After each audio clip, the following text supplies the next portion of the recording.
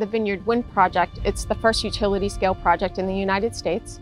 Once operational, Vineyard Wind 1 will power up to 400,000 homes in the state of Massachusetts and businesses around the region. Being part of the Vineyard Wind project is how we will create the zero carbon emission community that we're striving to be. This new step in offshore wind is something that will benefit us. We're all trying to achieve not exceeding a 1.5 degrees centigrade rise by 2050. And this is part of that solution. My name is Georgia Beiersdorfer. I am the offshore solutions leader for Black & Veatch. What we're focused on is the pre-assembly works for the wind turbine equipment that needs to be done prior to the equipment loading out to the actual site.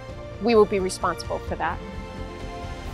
It entails many different craft and labor and team members to make this happen. Black & Veatch hires the local craft on the site.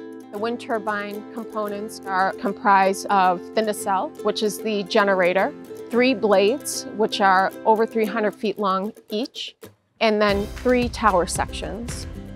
The tower sections arrive in a horizontal position on cradles, and then they're upended. Those 2 tower sections are stacked, one on top of another. From that point, we upend the 3rd tower section, and then those 2 components together move over to the feeder barge.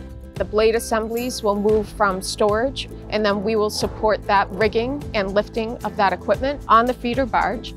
We're working with heavy lift contractor Mammoet.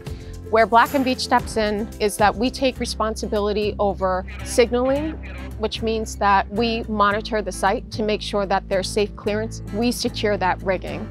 We also inspect the rigging to make sure that it's satisfactory. What really differentiates us on the project is our health, safety, and environmental process and procedures. And we follow that very closely on the Vineyard Wind project to ensure that everyone goes home safely every day.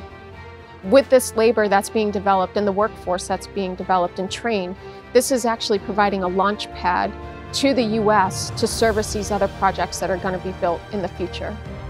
Being part of that solution is just something so incredible. I never thought that in my career that I would be involved in something like this that's so life-changing.